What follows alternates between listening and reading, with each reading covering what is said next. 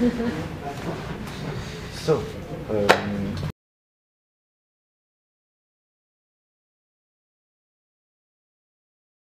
I first heard about Divine even before I saw the movies. I just saw the image. It was that face from Pink Flamingos with the giant eyebrows and the insane makeup. So for years I would see that image, but it wasn't until probably around college when I started to actually see the films. It started with Hairspray. That was the first one I saw on the big screen. And then I went backwards and I watched, you know, Pink Flamingos and Female Trouble and Polyester and Multiple Maniacs, and I became completely obsessed with that world. And I think it was probably about 6 or 7 years ago where I had a light bulb moment where it's time to make a film about Divine, because I figured the next generation needed to know about Divine.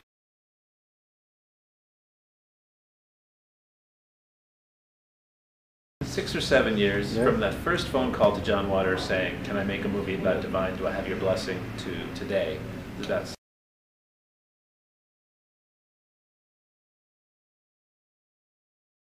how would I sum up this experience? It's been a whirlwind, you know. Documentary, if you're going to start it, you never know if you're going to finish it. You know, you just take a leap of faith. But I just had this feeling in my heart that the film would be done. And we reached out to Divine's fans all around the world to help us make the film. So we did crowdfunding, and we did Kickstarter and Indiegogo, and we asked all the fans to help to support us, and they did. You know, they came forward, and Divine was so important to them. They were invested to make sure that the movie turned out well and that they could play a part in its making.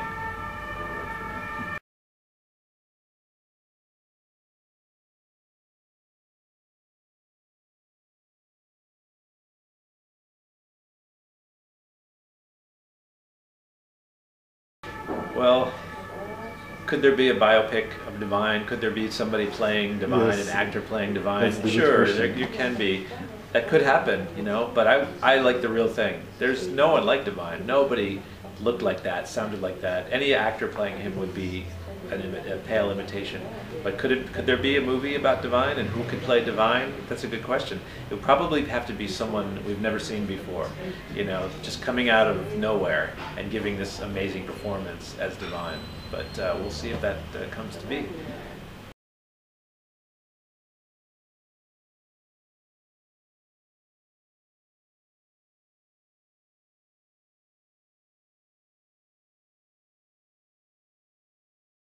Well, actually, Divine's story lays out very classically. You know, it starts in a place where he's not the person that he's meant to be. And as the film unfolds, you get to go step by step with him to see how he overcomes obstacles, like any film, like any scripted film. It's very similar. You know, and there's also the moments where he triumphs, you know, where he has to overcome something and he triumphs. Like the story of his mother, where it's set up in the beginning that they are estranged from each other and you don't know what's going to happen, you don't know if they'll ever see each other again, and then there's a big reunion at the end. And of course, the way he died, he gave the film this tragic ending, you know. So I have to, you know, thank Divine for giving us a great ending for the film, even though it was horrible that he died, but he had a sense of show business and drama, and I think he probably would have appreciated the fact that the ending of the film is so ironic, and you have mixed emotions because he was at the top of his game, he was the happiest he had ever been, and then, you know, he's gone like that, you know. So not good for life, but for storytelling, it's probably a good ending, you know.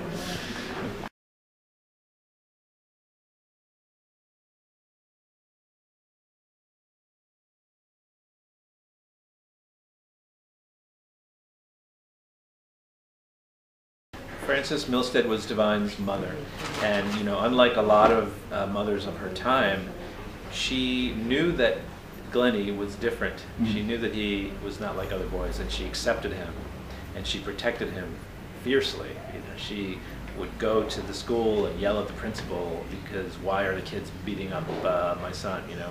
So her presence in the film was so important to show that rock solid love, you know, even when they were estranged for all those years, her love for him never went away. And when they were reunited, it was a powerful thing, you know, because she got to see her son living his dream, you know. So Frances gave this film its heart and soul, and I'm so grateful that we got to interview her. She passed away a few years ago, so she never got to see the film, but she knew that it was happening, you know. And she was a very beloved figure herself. You know, she was living in Florida, and she was just surrounded by all these gay guys who loved her and adored her and made her every day happy. And she marched in the gay parade, and you know, she would hang out in gay bars and judge Divine lookalike contests and things like that. So she was a real character. So you see from the film, she was a character in her own right. You can see it. Yeah.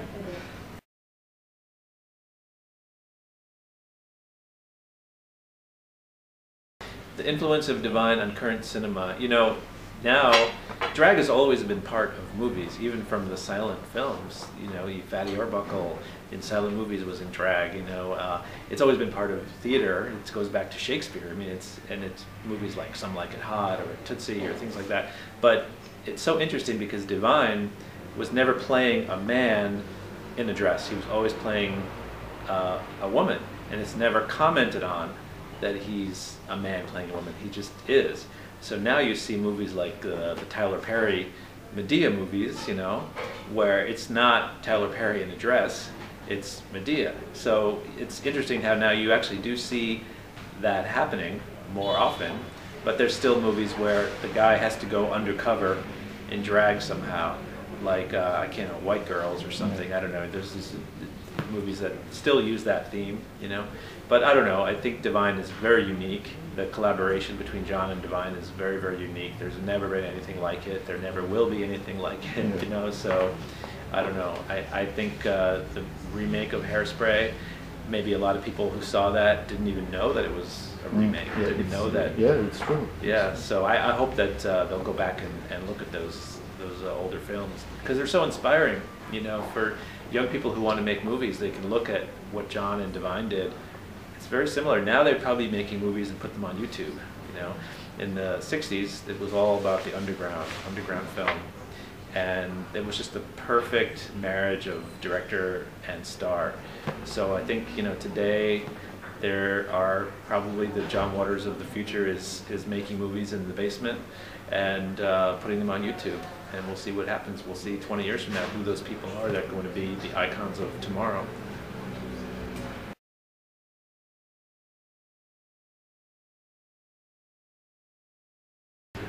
Is it possible to shock today? I don't know. It feels like we've seen everything, you know?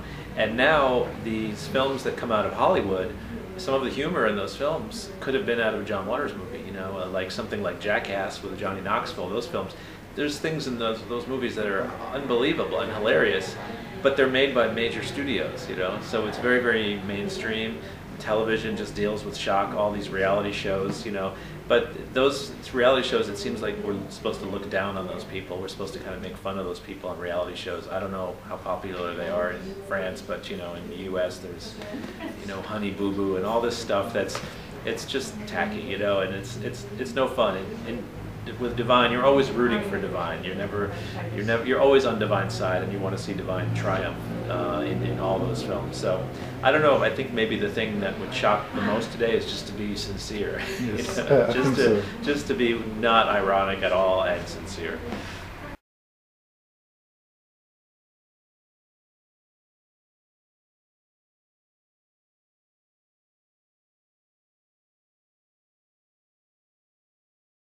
I'm attracted to larger-than-life personalities. I'm attracted to people who live on the edge, and also people who are not respected maybe so much in their own lifetimes, or do more respect and are actually more important than we give them credit for. And these are all people that, some of them, you know, they created these larger-than-life personas to protect themselves in some sense. Maybe not Vito Russo so much, because he always was who he was, but Divine, William Castle, Jack Wrangler, they created these larger-than-life personas to cover up some insecurities they may have had, you know, and these characters sort of help them achieve their goals and move through the world, you know, and I think we can all actually learn from that.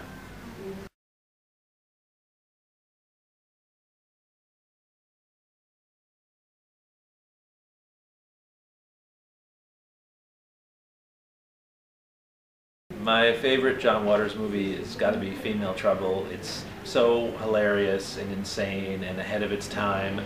And you get to see Divine go through so many stages, you know, of course the famous scenes when she's a teenager wanting her cha-cha heels, and then becoming a stripper, and then becoming a mom, and then, you know, and then going completely insane and shaving her head, and, you know, and being a murderess. It's just amazing, and it just goes on and on and on and on, and it's just, you can't believe what you're seeing. And now, you know, everybody wants to be famous, even for the wrong reasons. You know, murderers and serial killers are just as famous as Brad Pitt these days, you know. So that movie really predicted a lot of the today's culture.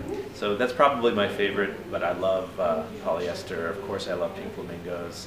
I love seeing Divine dressed up as Jackie Kennedy in Eat Your Makeup, because, you know, the real hardcore John Waters fans even have never seen that film. They've never seen it. So we have footage of that in I Am Divine. And it took my breath away when I saw that for the first time. I couldn't believe it, because it's legendary, you know, and finally we get to see it.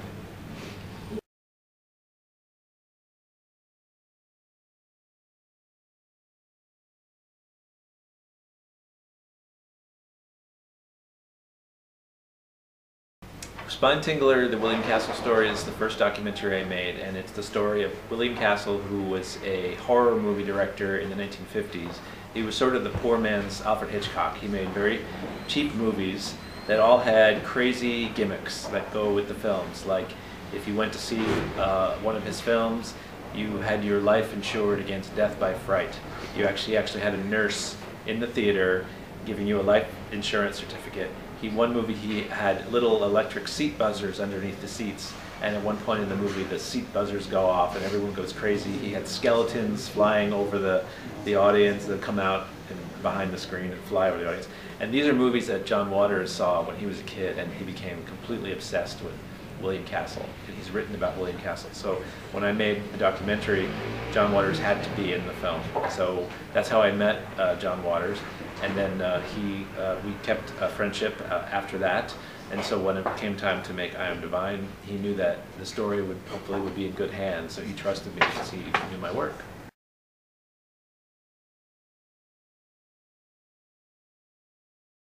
That's a good question.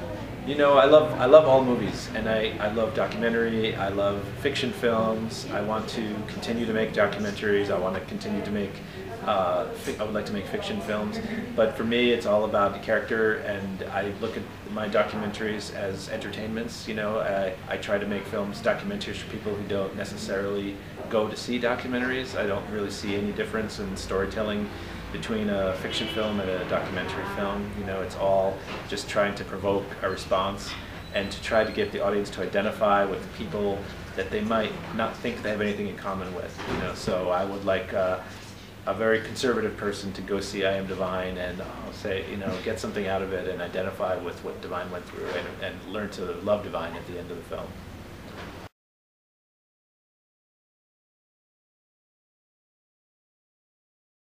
Sure. It is too confidential. No, it's not confidential. The next film I'm working on is called Tab Hunter Confidential, and it's about the life of a matinee idol named Tab Hunter, who was the biggest movie star, really one of the biggest in the world through the 1950s. But he had a very big secret. You know, he was living a gay life. He had to keep that secret in a very repressive time, and he was a product of Hollywood, and they were selling him as the dream date of all the teenage girls in America. And that was very far from what he really was. So we've been filming that. Tab Hunter is doing great. He's 83 years old now, and he's the best looking 83-year-old I've ever seen. And he's come out, and he's ready to tell his whole story. So we're hoping to have that done this year.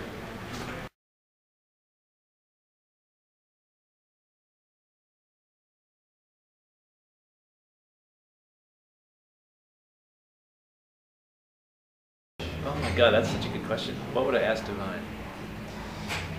I'd like to know if he had an affair with his hairdresser, with his mother's hairdresser. because there's a rumor that John still doesn't know or not whether or not he had an affair, because when he was a teenager, he got a job in his mother's hairdresser's salon, and John thinks he might have had an affair with the hairdresser. So I'd like to know if that's true. It's probably not a very good question to ask to find, but it's good gossip, so I'd like to find that out. Okay, thank you. All right.